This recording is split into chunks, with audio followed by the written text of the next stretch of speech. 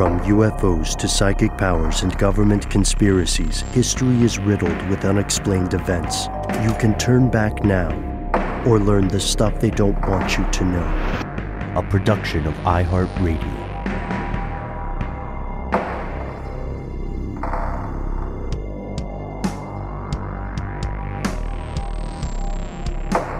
Hello, welcome back to the show. My name is Matt.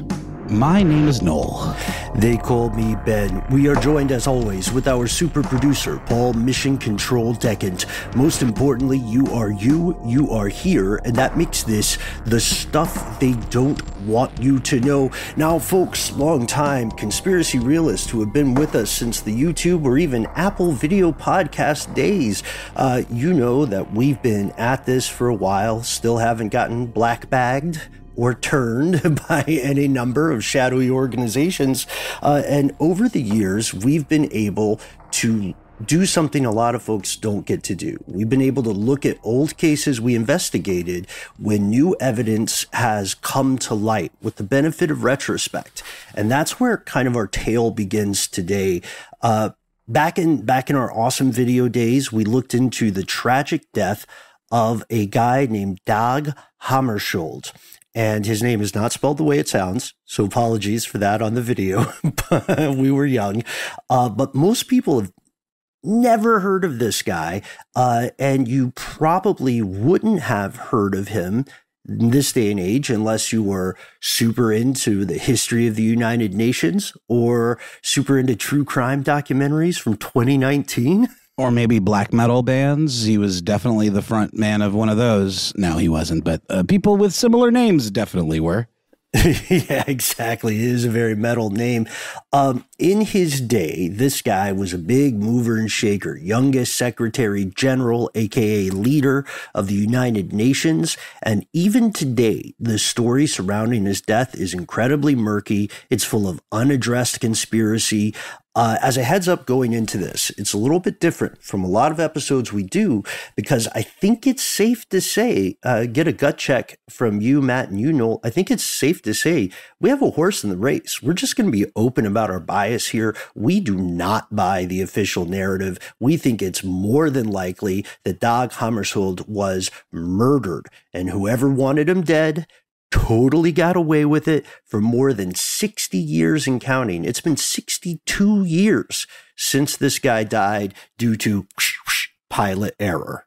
I guess I just feel like anytime the word narrative is employed, it's probably smart to question it because it implies a story.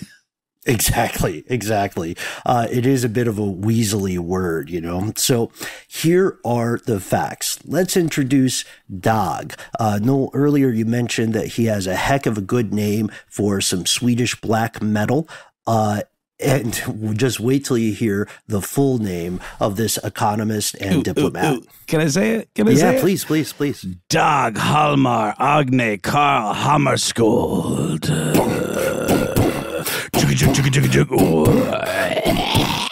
You know, black metal is the and death metal is the just if anyone was wondering the distinction. Unless you want to throw in some dry lung Fear Factory falsettos, just shout out that. Oh, for sure. But this guy is a little bit of a Nepo baby. He's not a bad guy, but we do have to say that he was born in July of 1905 to a very, very well-off aristocratic family. Yes, he was the son of another Hjalmar Hammarskjöld. And again, just pronouncing it Hammarskjöld, because that's how we've heard it pronounced in multiple places. It does look like it should be pronounced Hammarskjöld. I think the K is often silent in the Swedish names, if I'm not mistaken. Yes. But so Dag's father, Hjalmar, was the Prime Minister of Sweden. Oh, no biggie. Just like top job in the whole country. Oh, yes. And this person, Hjalmar, was in office from 1914 until 1917. And then he went on to do even more stuff, pretty epic stuff. He was chairman of the Nobel Prize Foundation from 1929 until 1947. Whoa. All the way back when they were still giving prizes for dynamite. Kidding. Look up Alfred Nobel. This guy, okay. I was trying to think of a way to put this in context for people who aren't too familiar with Sweden. So this guy actually considered Uppsala Castle his home, his childhood home. And it's a huge place. It's a big government building. It's kind of like somebody saying, I consider Congress, the hall of the Capitol, my childhood home. Would this have been the type of family that would have had like a crest? I have to imagine they did. 100%. Yeah. And like, what we're saying is, again, he's not a bad dude from everything we can find, but he was definitely not some started from the bottom, now we're here guy. And for that fact, neither was Drake. Maybe that's a story for a different episode. Yeah. I mean, we saw him on Degrassi, you know, he was already kind of a star before he even made a rap. Right. And so Dag being what we would call now maybe someone who benefited from nepotism, despite that, he was also very smart. Like he wasn't just some lazy guy drifting on his family name. Well, it's also just point out that a lot of times Nepo baby, I hate that term, honestly. If I'm going to come out and make a hot take, I think it's a bit dismissive because, yes, you have great means with which to further your education, but it doesn't mean that you're stupid or lazy. I mean, someone with like zero aptitude put through the best of schooling still would not necessarily excel. Just putting that out there.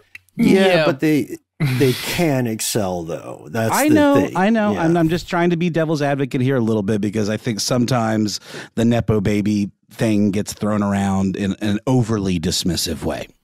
Sure, it can be reductive, right? Because sometimes people don't like to see other people succeed, and that's a problem. If you're like that, that's a problem for you and your therapist. But the issue here is that this guy has opportunity. And he has luck, and he has initiative.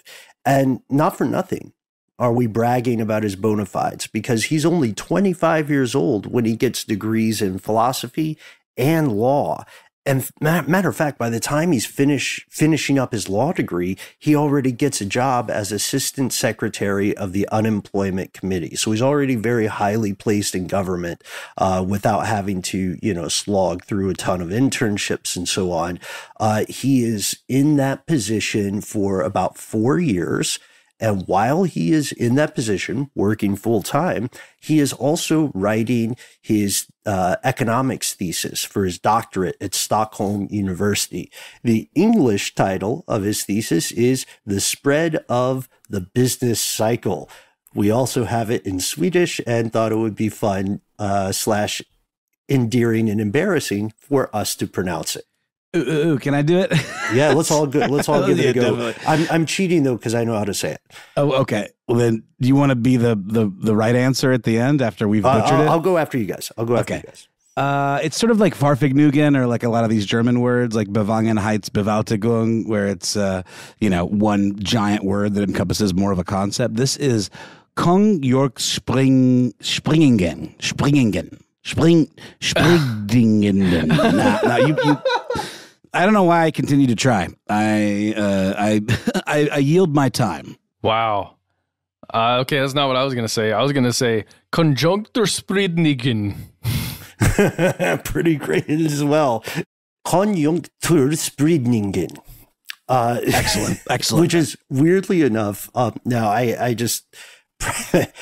You guys know I'm traveling, so my time is weird. So I was able to spend some time just saying that to myself. Weirdly enough, that kind of awkward word for English speakers just translates to the economic spread, and it's not the whole. Anyway, we just thought that would be fun. Apologies to all our Swedish friends. So this. Oh, roast us. Write us, by the way. Yeah. Yes, please. And show us some more Swedish words you think it would be funny for us to try to pronounce. His doctorate is pretty good. It's pretty watertight. It's legit. So much so that he goes on to teach at Stockholm University at his alma mater for 3 years, starting in 1933. And if you're in the world of academia, you know it's pretty common as you're pursuing a doctorate to get a job teaching at the same university in some capacity. After he teaches there for about 3 years, he becomes a public servant again. He's working in the Ministry of Finance. And then he becomes the president of the board of the Bank of Sweden. Okay. That's a little bit of nepotism. That's a leap right there. Wait, from like public servant to the Bank of Sweden. But also President in Sweden, everything is a bit on the socialist side. So the bank would maybe be more linked in with public education and stuff like that. For sure. And also pretty closely linked with some private enterprises, as we'll see. Past World War II, he is instrumental in the formation and deployment of the Marshall Plan. He becomes kind of a power behind the throne of Swedish politics. He doesn't ever officially join a political party, but his career continues to take him to higher and higher heights, eventually as high as the cruising altitude of an airplane. But we'll get there in a second. Can we just state, just for anybody who was unaware of it, the Marshall Plan has to do with World War II and the rebuilding of Europe, and the United States provided funds for a lot of that. Yeah, because the United States was in the catbird seat at the end of World War II. It retained a ton of its existing infrastructure. The only major attack on U.S. soil was Pearl Harbor, and Europe, by contrast, was leveled in so many ways. Yeah. So I mean, that's sort of a catbird seat, like for life situation for the U.S. thus far, anyway.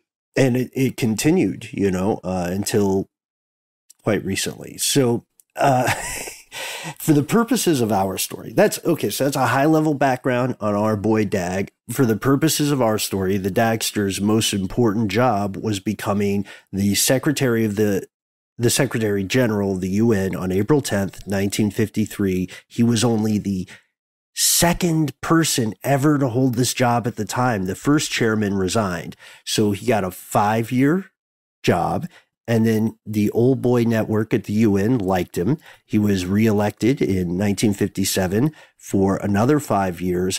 And the UN at this time was really like a shiny beacon of possibility. I'd say it still had that new car smell, if you want to think of it that way, because everybody was comparing it to the League of Nations, which just absolutely shat the bed, So they were like, I know you love the term. So they were like, they were like, lesson learned. We can do better. But they thought that this one would be better. This was an opportunity to really take it to the next level and succeed where that venture had failed. Yeah, 100%. And the United Nations still continues today and does, it's imperfect, but everybody knew it would be imperfect, and it's better to have it than to not have it, honestly. And that is an apolitical statement. Anybody who tells you the United Nations or something like that should not exist is misleading someone, either you or themselves. Bit more of a tone setter than it is like an actionable, agency that can actually force people to do things. Oh, yeah. I mean, look at the Commission on Human Rights. It's riddled with corruption and conflicts of interest. But Dag, at this time, if you're the Secretary General, you're the second one ever, then your job is partially to be an ambassador of the idea, to be a salesperson. So he's going around trying to sell a lot of people who, like everyone from bankers to out and out warlords, on the idea of cooperating. It's a tall milkshake. And he is also, it must be said, he is also, when he's trying to negotiate peace, there's another side to that coin. He's also negotiating the neo-colonial practices of resource extraction across what you would call the global South today. It's almost like smoothing over relationships between those interests that want the things out of the soil and then the countries that they're going into to get it from. Well, that's what a truly good diplomat does, right? They're like relationship management. Doesn't necessarily mean they come in utter peace because they have an agenda, but they can sell you an idea and convince you that it was kind of partly your idea, perhaps, or at the very least, not an egregious idea. And that's the kind of skill set this guy seemed to have. Mm-hmm. And there's a lot of stuff in play, of course. He's one of those dudes who always has a busy day. We're talking everything from the Middle Eastern conflict to the Suez Crisis to all the shifting theaters of the Cold War, which basically began way before it officially begins in your textbooks. Is the Suez Crisis dealing with the Suez Canal there in Egypt? Yes. Okay. Mm-hmm. Did it have to do with widening it, or was it part of the bill? Like there was an infrastructure issue, or what was that exactly? The Suez Crisis is sometimes called the Second Arab-Israeli War, and this is where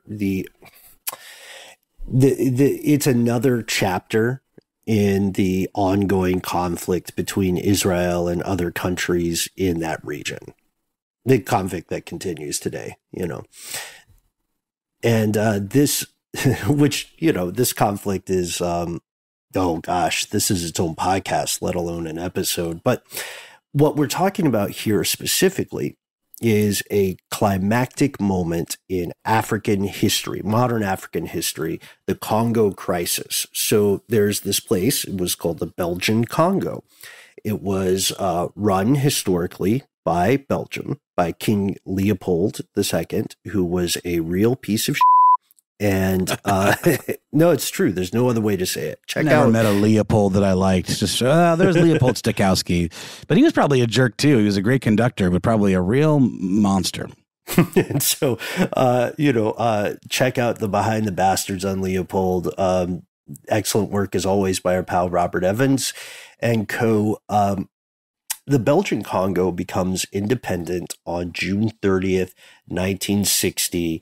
Things immediately go wrong. We'll get into it, but the high-level thing you need to know is that Dag eventually sends UN peacekeeping force, blue helmets you could call them, to crack down on the subsequent civil disorder.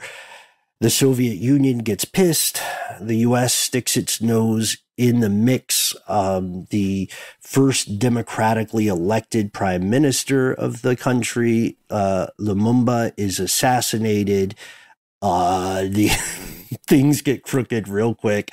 And so Dag Hammarskjöld goes on this secret mission to try to negotiate with a secessionist state, a place called Katanga. And Katanga is a place that you probably haven't heard of, and there's nothing wrong with it. You probably haven't heard of it if you live in the United States and you don't have family or if you don't have a reason to read about it on your own.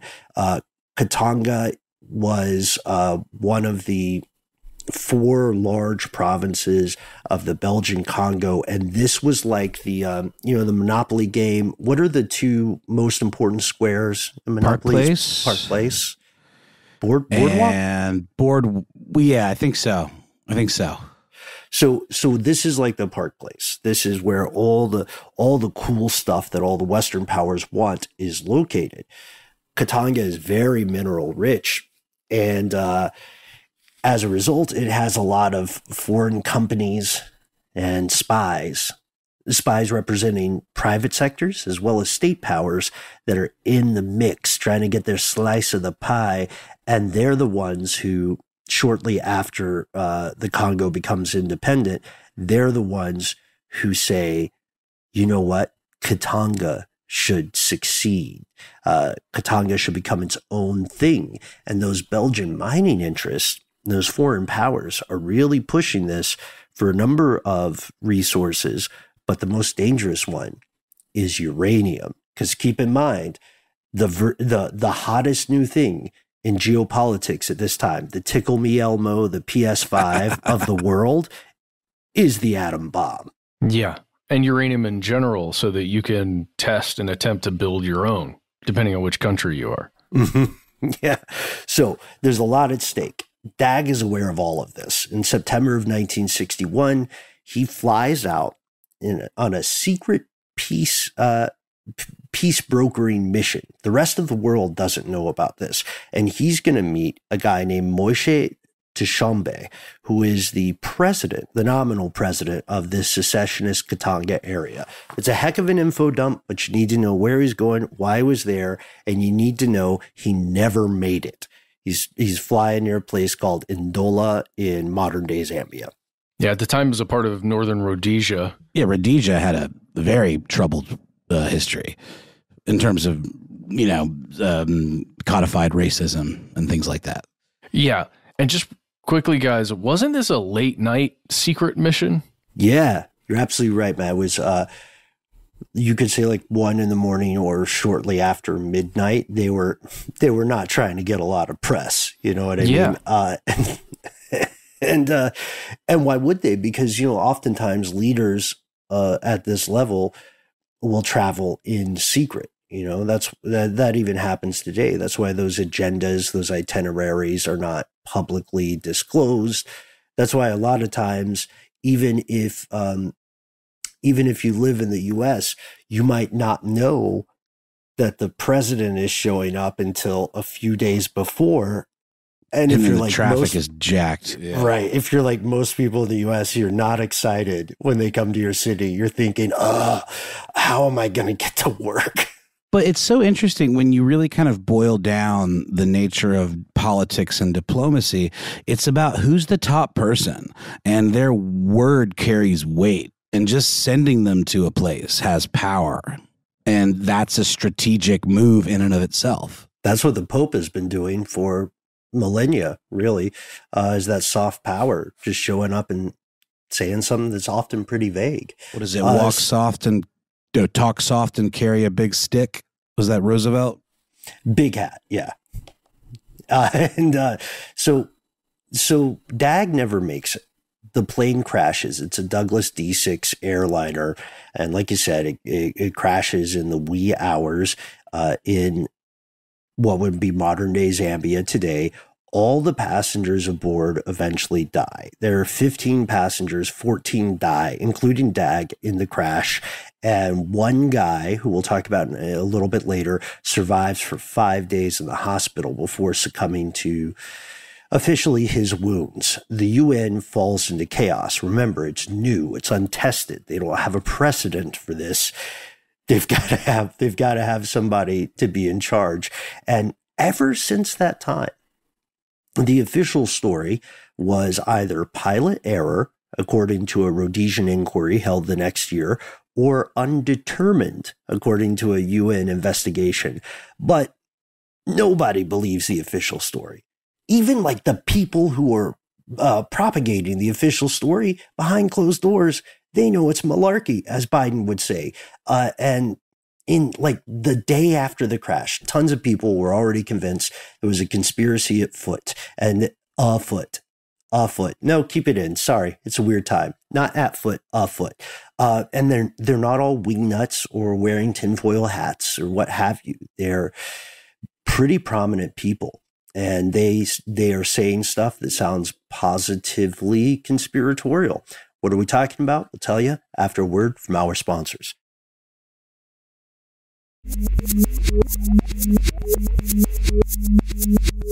Here's where it gets crazy. Okay, when we say people, that might surprise you, calling this a conspiracy afoot or at hand. Who are we talking about? We found one famous guy who was 10 toes down on the idea that this was a murder and a cover-up. Yeah, it was Harry Truman, the president of these United States, and he said that Dag was, quote, on the point of getting something done when they killed him. Oh, snap. I mean, he's not necessarily saying he was he's just acknowledging that he was doing good work and then he was killed. Well, but it's a bit of a wink, wink, nudge, nudge kind of statement. He didn't say when he died or when there was the accident. He said when they killed him. Oh, that's fair. Sorry, I missed that part entirely. He did say they killed him. It was the day after the crash that the president of the United States said this, and then he's like snarky about it because he says it again. He doubles down. When he says this, he like pauses like for an ellipses and says, "Notice that I said when they killed him." Whoa. This is the titular they of our very podcast, fellow conspiracy realists. The they. I mean, who are the they? Well, let's discuss. Yeah, because people asked him too, because that's some wild stuff for the president to say. And apparently he clammed up and he refused to elaborate. They were asking the most, logical question. They were like, well, who the hell are they? And he goes, Next question. Yeah, he didn't say the Soviets.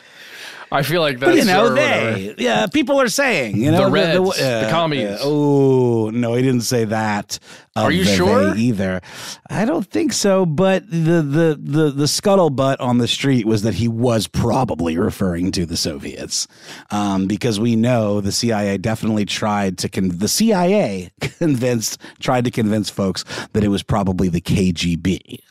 Mm-hmm. What does that stand for again? It's a Russian thing, so it's not an acronym that will be of any value to us, probably. But if we're on a roll mispronouncing complicated words in different languages, we should probably give it a try. Okay, how about the Komitet Gosudarstvenoi Bezopasnosti? Bro. No, it's terrible. It's terrible. It sounded convincing to me. It's Committee for State Security. Is what that means. But yeah, at the same time, the KGB is going around and saying, you know who we it was. will ask the questions. Sorry, that's from The Office. I apologize. That's great. That's the Nazis you're talking about. Yeah, well, they're saying it's the CIA. Well, also the KGB and the CIA both took a bunch of Nazis with them at the end of, as part of their swag The ones bag. that were smart. They took them. They kept them around, Yeah. And so there's a big problem here. Because it's kind of like in that movie Clue, which is a great movie, where you realize everybody has a motive for killing that one dude. The problem is the KGB, the CIA, and MI6, British intelligence, are all super active in the Congo because they all want some of that mining juice. They all want uranium. They want copper. They want, I think, cobalt as well. They all have a reason for this guy to die and for Katanga to stay a secessionist state. Because Katanga was an active proxy conflict, let's say, right? A proxy war between communist forces and, was it the West in general? Oh, yeah. Okay. And I'm sorry I keep bringing up James Cameron's brilliant Avatar sequel, but he's super into this whole geopolitical idea that, when it comes to resource extraction, morality just goes out the window. And, say what you will about the guy, and maybe he's a little too, far left, and there's a middle ground. But, this is true. We've seen it for generations. When it comes to getting the thing out of the dirt that you need and will make you money or will cause your country to have supremacy, morality goes out the window nearly every time. Mm-hmm. Yeah. Or people define morality as making sure I get the resources I want. Yes, unobtainium. Yeah, exactly. So there were a total of 3 contemporary inquiries into the crash. By which we mean shortly after the crash. One each from the Rhodesian Board of Investigation, which was probably corrupt, the Rhodesian Commission of Inquiry, which was probably corrupt. Wait, hold on. What? Investigation and inquiry. Yes, yeah. How are those two different things? We've investigated, okay, but have we inquired? I would think they would go in the other way. You inquire, and then you investigate. You pose the questions that need answering, and then you launch an investigation to answer those inquiries. Yeah, but they're like, what's a little assassination between friends? The third one is the United Nations Commission of Investigation, and they launch an inquiry.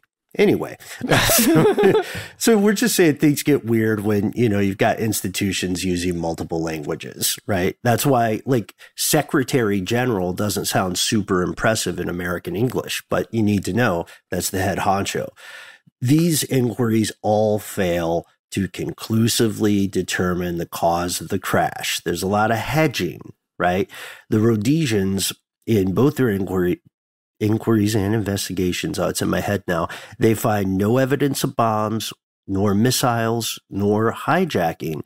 But their official report says a lot of curious stuff. They say 2 of the Swedish bodyguards aboard seem to have died from multiple bullet wounds. Whoa. Before the plane hits the ground. So that's World War II plane on plane kind of weaponry. That's what it sounds like to me. Oh, wait, unless they were shot from the ground, which is possible.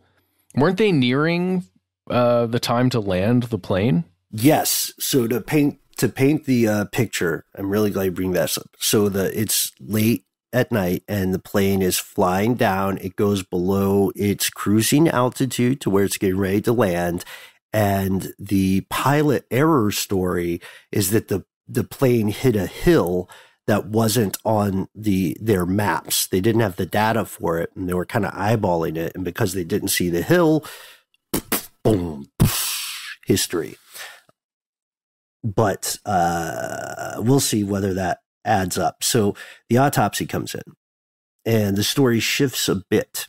The medical examiners and authorities say there are gunshot wounds or there are bullet wounds, but they are superficial, and the bullets that hit them appear to be unrifled, meaning it looks like they weren't fired out of a gun, such that the authorities conclude there must have been a fire near where the bullets were stored, and then that made the cartridges explode, and it was near the bodyguards.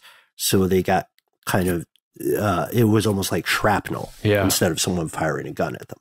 Whoa. Wow. It's weird because in these initial inquiries and investigations, they also didn't find signs of foul play. And that's one of the, big things that everyone is talking about nowadays and in the modern era. It's people trying to come up with, well, what was the version of foul play that went down? But in those initial investigations, it was like, no, it looks like nothing happened here. No ducks involved. Sorry, that was the worst pun to make. Because foul play, oh my god. Oh, no. Or like a duck strike, or that's a thing. Darkwing Duck. Yes, Mr. McDuck. Never mind. Carry on. The origin story of Darkwing Duck. We've done it. But yeah, so the Rhodesians say, here's what happened. The plane the pilot took the plane too low. They struck some trees because they were elevated on a hill, and this led to fatally grounding the plane.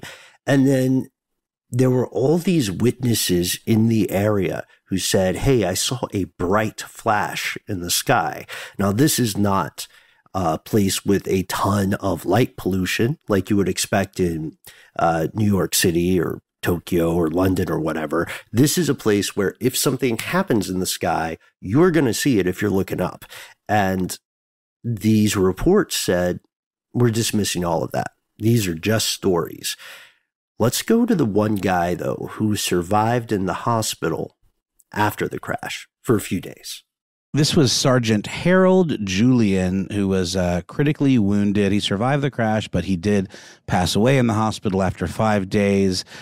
His description of a series of explosions just before the crash may well have been another narrative, a.k.a. bullshit, according to the UN, because witnesses who talked to him sounded kind of inconsistent.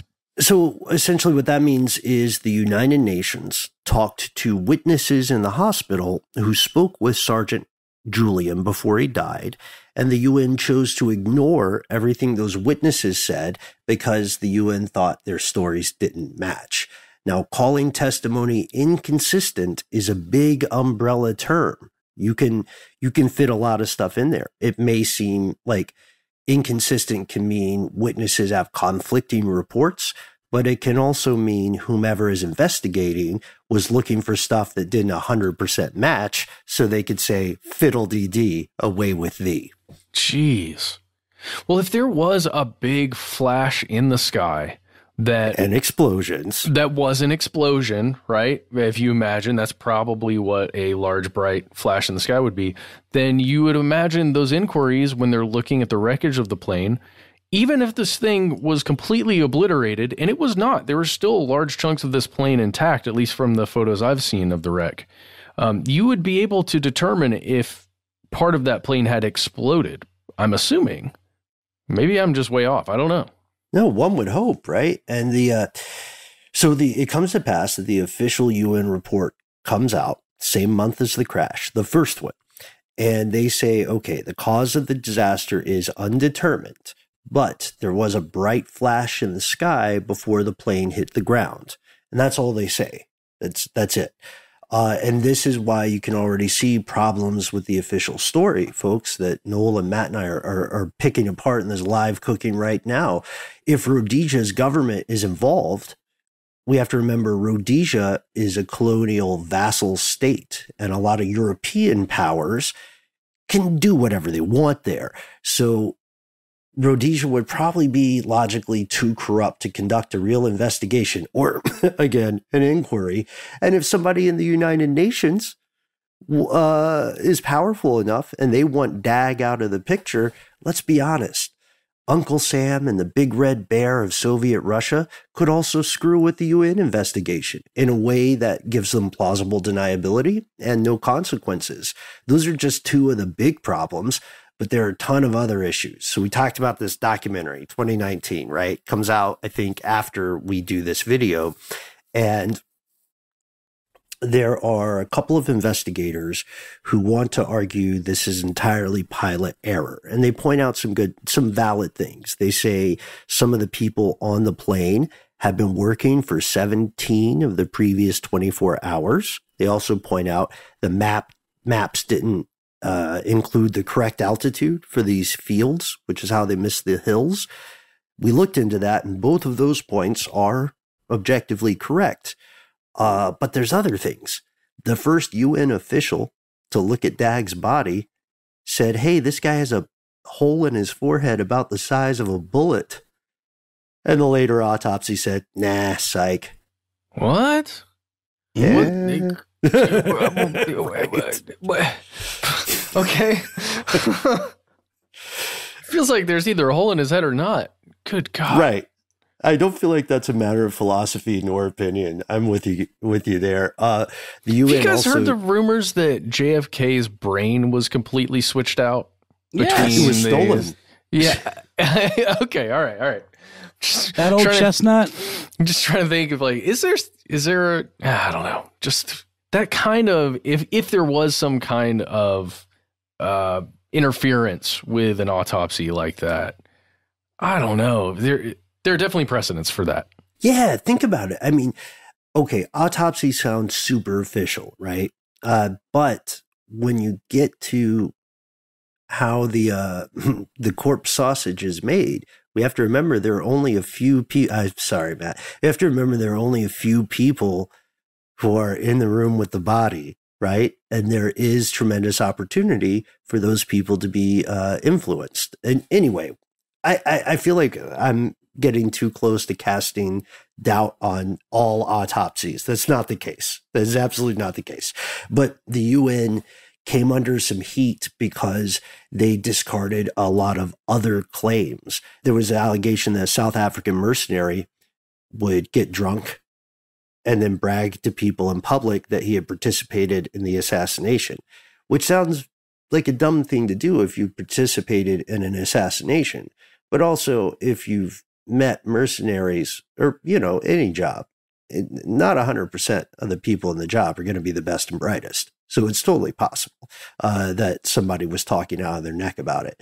But the big thing is when they say undetermined, as blasé as that phrase sounds, what they're really saying is they cannot rule out sabotage or an attack or murder. Yeah, but accusing a country or, a company or individual would be damaging, right? Because they can't prove it.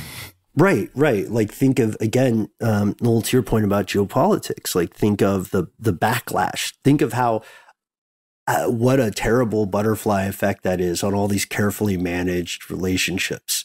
You're a diplomat. You're on good terms with somebody in Rhodesia, and then you get a phone call at 4 a.m. with somebody going, "What the hell, Donnie?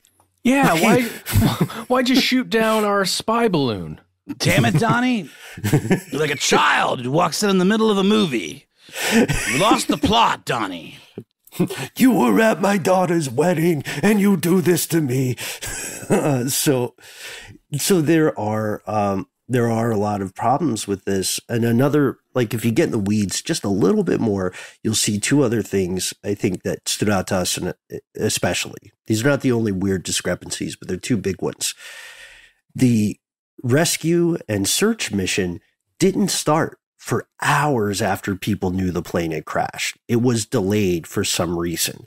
That is incredibly abnormal, especially knowing that when planes are found to have crashed in remote areas, the entire world moves mountains to get there as soon as possible. And that just did not happen here, even though like the king of the UN is on board. And then there's a British High Commissioner who was stationed at Ndola, and he hears that the plane is late, and then he hears about the crash, and he doesn't just seem like non-stressed about it. He doesn't seem surprised. Oh dear. Well, perhaps man wasn't meant for the skies. Keep calm and carry on. That's the classical, that's the officer's way. Yeah, maybe he's a stiff upper lip. Yeah. Did Dag happen to be on said plane? Oh, well. How dreadful. Bit of a sticky wicket, I know. So, where is my tea after all? Mm-hmm. So it did not take very long for, again, alternative, let's call them narratives, to make the rounds, or accusations, if that's more comfortable for people. Like we said, the KGB, first thing they do, accuse the CIA. And like we said, first thing CIA does, accuse the KGB. Like that Spider-Man meme, you know? Spider-Man pointing at Spider-Man, pointing at Spider-Man. Perfect. Yes, that's perfect, because they're both in the same place because they want the same stuff. And they both are kind of okay with instability in the Congo for a little while, so long as it means that they are going to be able to profit from it.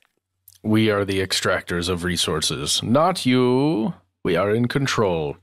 But you know, that's not where it ends, though, the CIA and the KGB, because there's some theories out there that Belgian or maybe even South African mercenaries working on somebody else's behalf may have been the ones to actually shoot something down. So a third party working for one of the major players. Which is how you want to do it, frankly. It's how you probably would do it if you were going to do it. And it's weird that we're talking about murdering people with the same kind of tone that you would talk about the right way to build a deck, but there really are right ways to do these things, or most effective ways. And so, yeah, the idea is that maybe MI6 or U.S. intelligence assets came through with their contacts and says, hey, you know, you guys are already messing stuff up down there. We just want you to mess up this one thing for us. Well, yeah. Cool? And theoretically, all you would need is one pilot or a small group of shooters that you wouldn't have to actually go to any heads of any mercenary group. You just get a couple mercs and get them to do a job that you pay them for. Wait, bro, what are you doing Saturday? Cool. I was watching a movie with my partner the other night, and mercs came up, and she didn't know what mercs was. I got to mansplain mercs. No, it wasn't mansplaining because she genuinely didn't know. So I was just actually telling her what mercs were. But yeah. Yeah, it's mercenary forces are a very real thing, again, because they work, unless you're talking about the Wagner Group. Anyway, story for a different day, but read the reports there. I'm pretty sure they're getting drugged up. So both the CIA, KGB, and all kinds of people are in the mix who want to control the resource extraction, install puppet governments who are okay with being corrupt, okay with the selling out the people of their country to have, you know, nice things for themselves in the short term. Tales old as time, terrible thing, and it's happened any part of the world you look in the past, except maybe Antarctica. I don't know, but maybe. Are you sure? I'm not. We haven't been to McMurdo yet, and it's just a bunch of gentle scientists there doing God's work. Yeah, well, I don't know. Check out our episode, What Happens When Murder Occurs. Yeah. And watch The Thing, you know? Yeah, they're cooped up. So the decades grind on and on and on past the 60s. More and more evidence emerges that strongly indicates the official story is not true. And also, just in the opinion of our show, strongly indicates there was some kind of hit at play. All right, so we go to a different place in South Africa, 1998. The South African National Intelligence Agency has to turn over some files to the Truth and Reconciliation Commission. And in the files, there's this thing that is so tangential. Doesn't really matter for the specific stuff that Truth and Reconciliation wants, but they get some highly suspect trash talking from the CIA. From the freaking director, Alan Dulles. Just like a sideline, too. It's crazy. This shouldn't have existed. Here's the quote from CIA Director Alan Dulles. Ready? It includes an ellipsis, so you just imagine there's some sort of something else being said, okay? Here we go. Quote, Dag is becoming troublesome, ellipses, and should be removed. You mean like removed? No. That just means we need somebody else elected. Because remember, Dag came in after his predecessor left, right? Mm-hmm. And then he got another 5 years. Mm-hmm. And then it's just the director of the CIA saying this guy needs to be, quote, removed. That's all. It reminds me of the supervillain sketches from Mitchell and Webb. Sorry, I've been watching a lot of it recently, where he's like, perhaps it would be better if blah, blah, blah was taken care of.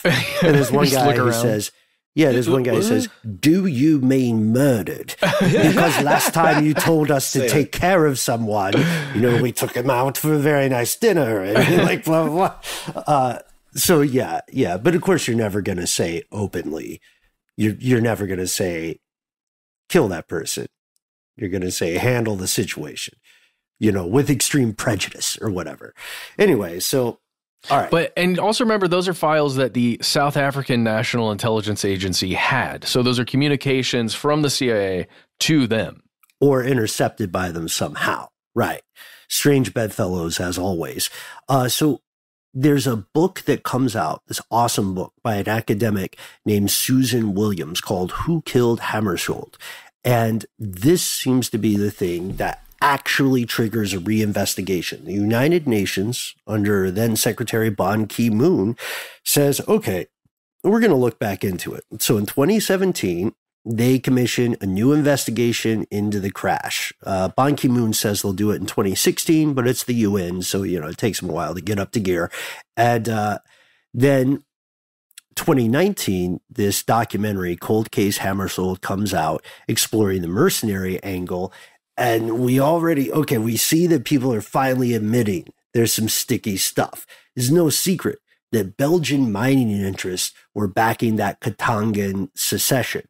And we're going to talk about that in a way that a lot of mainstream or English news sources have not. When you read this story, from like your Wikipedias to your Guardian articles to what have you, and Guardian does great journalism, you're always going to see it referred to vaguely as Belgian mining interest, which is a lot like saying computer company. You know what I mean? Like U.S. computer company. U.S. computer company. I mean, interests also it's a bit loaded. It implies culpability, I would say, to a degree. If you've got something, you're an interested party, you're a suspect. And so it's also not really a secret that the U.S. and Belgium both 100% orchestrated the murder of Lumumba because he wasn't playing ball with Western corporations. They assassinated the crap out of that guy. And everyone was like, during the time, everyone was acting like, oh, it's so nuts. There's so much civil disorder. Oh, gosh, we just wish there was a better way. We've never copped to an assassination as a country, right? Have we? Mistakes were made. That's what I'm saying. It's all this kind of like veiled, vague language. It's never like we're like, yes, we definitely did that. It's another one of these narratives, you know? It's just the shifting narrative that's convenient for the ones that did the bad thing. Or Congress comes in and says, we had no knowledge of this. Yeah. Just for my own sake here, guys, Lumumba was head of Katanga or Rhodesia or... Congo. So Congo, Lumumba, okay. Yeah, so he was the first prime minister of the Congo when it went independent. It was called the Republic of the Congo, and now it's the modern-day Democratic Republic of the Congo. Got it. And yeah, and so when he even went to the United States, but he was ultimately executed, but was definitely the West had a heavy hand in it, and we could do an entire episode on that if people are interested in learning more. Anyway, so at the very least, no matter how skeptical we want to be, and you should be skeptical in all things, we can say there were a lot of very powerful, very wealthy people who wouldn't be super upset. It wouldn't ruin their day if the Dagmeister didn't make it off that plane in one piece. If he were removed, let's say, from existence. Taken well care of. Yes. The last time you told us to remove someone, we just asked him to leave. He's still at Baskin Robbins. Anyway, so... He's almost through all 31 flavors. We have to make a show. We have to make a call. The clock is ticking, gentlemen. So this is Code Pistachio, brought to you by Stuff They Don't Want You to Know. My favorite ice cream, by the way. I love it too. Thank you. It's so good. It's a controversial flavor. Some people are anti-pistachio. I'm not a big, I'm not a big sweet tooth person. But yeah, oh wow, Matt. You got a horse in the race. You don't like pistachio? I do like pistachio, but thank God. Coffee, if it's like coffee flavored or coffee involved in some way, like a mocha, that's where I'm at. That's all. Oh yeah, that's dope too. That's fair. But you're okay with pistachio. Oh yeah, right? We can still go to the Baskins together, right? Okay, cool. I think it's important to exercise some strategy in group ice cream trips. I don't think you should ever get the same ice cream flavors as your compatriots. I think you got to spread it out. That's why you go to the Cold Stone where they do the mashups. They mash them up. And then you get points for having the most creative concoction. It's like when you take the soda at the buffet and get all the different flavors. It doesn't necessarily end up a good flavor, but you definitely showed that you're willing to try new things. I think the only thing I don't like about cold ice cream, beside the fact that I eat ice cream maybe once every 2 years, is that they keep using the word slab, and slab just sets off my synesthesia. Slab, baby. Yeah. Slab. Anyway, it's actually technically called an anti-griddle, which is fun. What? That's cool. No, nice. That's what it's called. It's like instead of a hot griddle, it's a cold griddle. It's called an anti-griddle. Prophecy in the Book of the Griddle, right? The arrival of the anti-griddle. So Dag is on this slab and cannot tell his story. And he's long dead by the time Ban Ki-moon says, we're going to do this new investigation. And this is really juicy stuff for the UN. Ban Ki-moon says, we're going to look into stuff like, was Dag Hammarskjöld assassinated by an apartheid-era South African paramilitary organization that was backed by the CIA, British intelligence, and a Belgian mining company? Whoa, who you been talking to? Who you been talking to, Ban Ki-moon? Seems like you already got it all figured out. Whoa. So the story continues. We're going to pause for a word from our sponsors, and we'll return with 2019 and then some modern twist.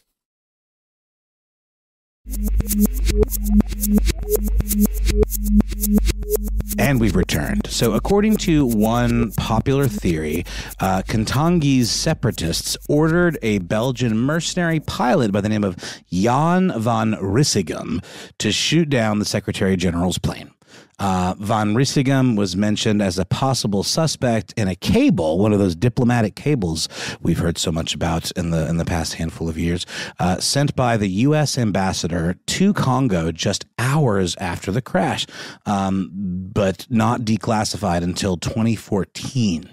Just want to clarify that a little bit. That's the U.S. ambassador to Congo right after this thing happened. And this person's like, you should look at this guy. This is a Belgian pilot that was trained by the Royal Air Force in Britain who is now over here fighting for the separatists. Just you should look. Bit of a red flag. And then Truman later says, they killed him. Yeah. To be clear, they. Yeah, or to be completely vague, rather. Right. To be very vague, they killed him. So Jan van Riesigem, really interesting dude, never gets interviewed about the crash. Initially, people are saying the flight logs prove he wasn't in air at the time. And this is something that he maintains. Maintained? When we say never maintained, right. Spoiler. And when we say never interviewed, he is not interviewed at the time. The way, even though people clearly like him for it. That documentary we mentioned earlier, Cold Case Hammarskjöld, interviews people who spent time with Jan afterwards. Folks like Pierre Coppens, who was a parachutist, knows Van Riesigem, and Pierre swears up and down. He's like, look, I hang out with the guy. We're sitting around at the bar. We're sitting around waiting for the rain to die down so we can walk away. He starts mentioning the story in bits and pieces. And he tells me he brought down this plane in Zambia back in the day. And he feels bad because he didn't know the leader of the UN was aboard, which is a weird kind of like, people are all storytellers, I guess, but that's a pretty consistent story to tell. And there's this other guy named Roger Bracco. Oh, this is the thing. So Van Riesigem's story about his flight logs, his flight books, his log books are that, he's a professional. He's not some Boy Scout. This isn't Mickey Mouse stuff. It's important. And his flight logs have not been doctored. But multiple other people, including a guy who was flying around the same time in the same area, Roger Bracco, talk about how Van Riesigem's logbooks are riddled with forgeries, like fake names, weird times, all sorts of shady stuff. And Van Riesigem is never charged with anything related to this, no accusations, despite the fact that multiple weird things are coming out over the decades. Back to the book by Susan Williams, and a couple of other sources have confirmed this. A former U.S. spy came forward after the fact and said, look, I was posted at what's called a listening station in Cyprus. This is the old days before, like the NSA or someone could just vacuum up all electronic communication data. Yeah. It's all analog and humanly operated. Yeah. So this guy is just sitting there with some headphones, tuning into stuff, checking, making sure it's coming in. It's coming. Yeah. Shut up. Wait, it's the Dick Van Dyke Show. Damn it. This spy says that they heard a recording of a pilot pretty much narrating the attack as it unfolds. The same way that in the earlier days of the internet, people would film street fights while they were happening and like narrate them while screaming "World Star." That's one for your internet heads. Or like these guys will watch Major League Baseball and then just like tell you what's happening on the screen. Oh wait, that's just radio. That's just announcers. Yeah. Okay, never mind. Yes, they're the ones who have a job doing that. But yes, this and it is a skill set. We're not dinging you guys. No, I freaking love it. I'm just joking. I love it too. That's it. I mean, it's kind of a tough job too when you think about it, because it's like, when do you talk versus when do you let people like? I feel like it's easier in slower sports. Yeah, I think you're right. You can tell. You could like. There's never somebody announcing a billiards game screaming like, and that's the 7 in the pocket or anything, the same way people in football scream goal. whatever. No, the Brits get pretty excited about billiards, but they call it snooker. No, that's why they get excited. We've solved it. So anyway, there's this guy doing this like sports announcement. It's not a sports announcement. It's procedural stuff a pilot would say. And this is transmitted just minutes after the crash, once they've lined up the timetables. And then Pierre Coppens, the parachutist, says his bar buddy Jan lays out the details of this complicated plan, names the jet he uses, and then describes the plan over time, like how he has to strip all this stuff out of the plane. He has to install a weapon on the plane. He has to reduce the weight for his range, add fuel tanks, tells him where he took off from, and then how it was a huge challenge to take a jet into the air from where he did. But he's just that good. Because pilots, like surgeons, sometimes like to talk about how they're that good. At least like this kind of pilot, he fits that thing. We actually have a lot of fellow conspiracy realists who are pilots, and be safe up there because you're doing hard work that most people cannot do. You're literally in rarefied air. Did Jan shoot down the plane? We'll never know for sure. He died in 2007, never went to court, never the accusations never got official. He was never even officially interviewed as part of an inquiry. And remember, the fact of his potential involvement was only declassified 7 years after his death. It's crazy. That's nuts. Yeah. I mean, it happens. That's why does everybody think we keep checking on whether or not Henry Kissinger is alive each given day? As a matter of fact, hold on. I don't care. Oh, no. Oh, it's not going to be today. It's not going to be today. One day it will be. That's what he says every day he wakes up. Not today, death. Not today. Not today. Not today. Yep. Nope. He is going to be 100 years old on May 27th this year. Anyhow. And Cheney is also alive. Okay. Wow. Okay. Well, we've done our checks. Look, as we're wrapping up here, it seems pretty clear to, I want to speak for everybody, but it seems pretty clear, it's just my opinion, that Dag Hammarskjöld was murdered because the independence of a peaceful Congo that was representing the interest of its people instead of selling out to Western powers was a threat to profits and to the ability to build powerful weapons of war. I mean, it's happened all the time. Like the colonialism stuff never really ended. There's a real reason France begged everyone to take down Gaddafi, and it wasn't human rights. I mean, to put a fine point on it, it was control of the currency. Anyway, this is where we should end. So the thing that doesn't get mentioned often, talked about it, mining interest. Belgian mining companies. Very vague, because for some reason, no one wants to say the Mining Union of Upper Katanga, which is it. That's who did it. That's who participated in it. They don't get name checked. Okay, I wouldn't say it for sure, but very likely that they are the ones who did it, because this mining company runs so deep. From 1906 to 1967, it is the biggest business in the Belgian Congo, and for a short time after the country goes independent, it functions as a state power, just like they're Chiquita now, United Fruit Company in Guatemala. They were a state power basically, and this mining company is like building schools, hospitals, sporting arenas.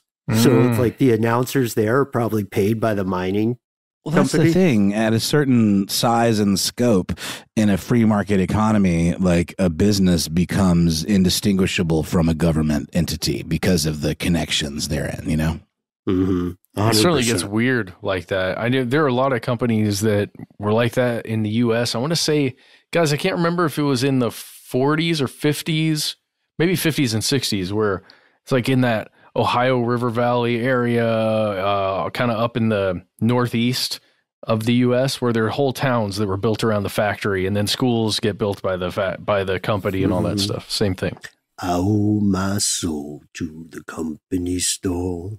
Yeah, the company store where you could use currency that the company would give Scrip. you. Yeah. Mm-hmm. $10. Oh, gosh. Thank you. Well, it's on the way back. Company towns, unfortunately. But yeah, so just to give you a snapshot here, folks, this mining interest, which in 1967, it banded together with some other places to become plain old mining union, took Upper Katanga out of the name.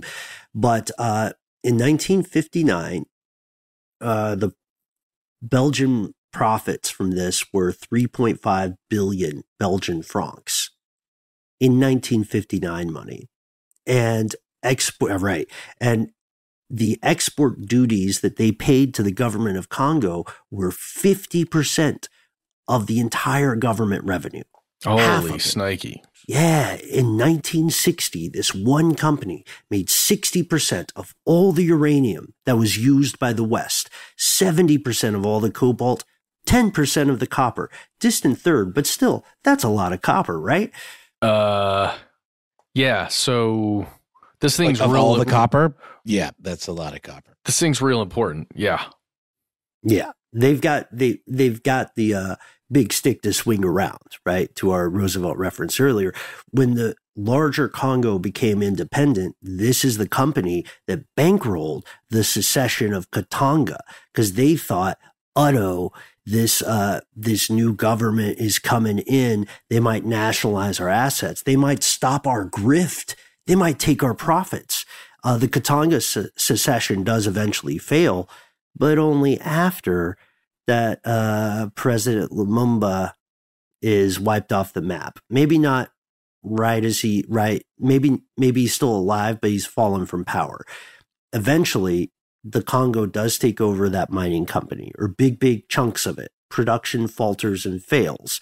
The official narrative for why it falters and fails is that there was a lack of expertise once it got nationalized. But there's a lot of shadowy space to put some intervening variables in there. And knowing what we know about the high likelihood that mining companies and their operatives in intelligence agencies did wax Dag Hammarskjöld, we have to ask, what happened to the mining company? You know, they've done such a great job of staying out of English language news. I think you got to reveal this one, Ben. You found it, man. You discovered it. In 2001, the mining union became a company called Umicore, UMI Core.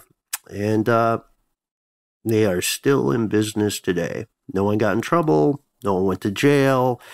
They're doing less mining now. If you go to their website, they want you to know that they're super into recycling. Awesome. Well, I'm placated. Oh, good. Yeah, me too. And Umicore just sounds, it's like an anime, streaming service or something, It just sounds really friendly. Yeah. Yeah. I think we have to say we cannot prove that they had anything to do with the death of Hammarskjöld, but something feels like they did, right? Wink. Okay, yes, that's true. We cannot prove this. They have never been charged, or the company has never been convicted, and that's a predecessor company. It may be very different from the current interest today. It almost certainly is, right? But we can say that they were by far the largest resource extraction operation at the time.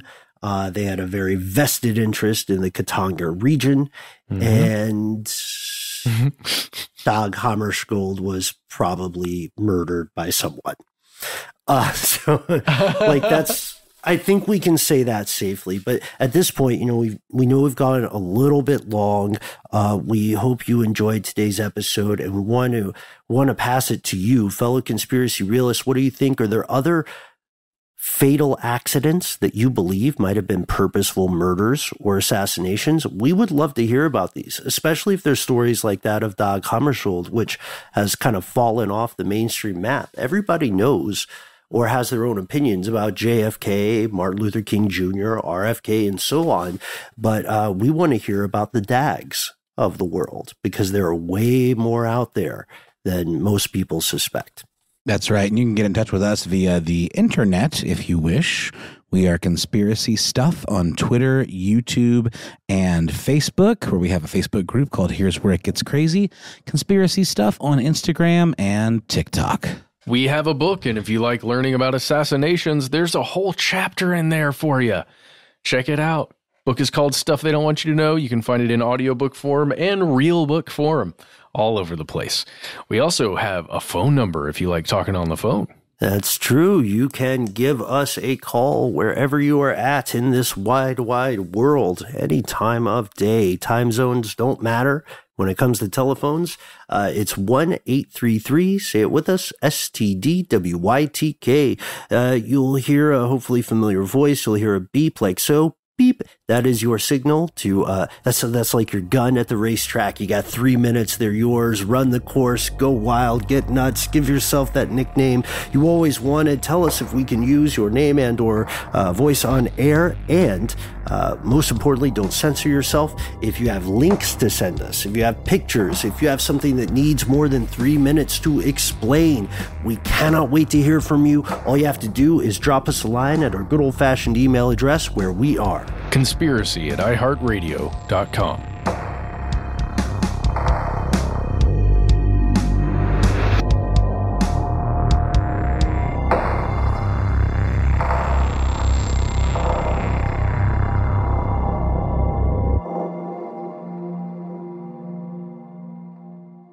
Stuff They Don't Want You to Know is a production of iHeartRadio. For more podcasts from iHeartRadio, visit the iHeartRadio app, Apple Podcasts, or wherever you listen to your favorite shows.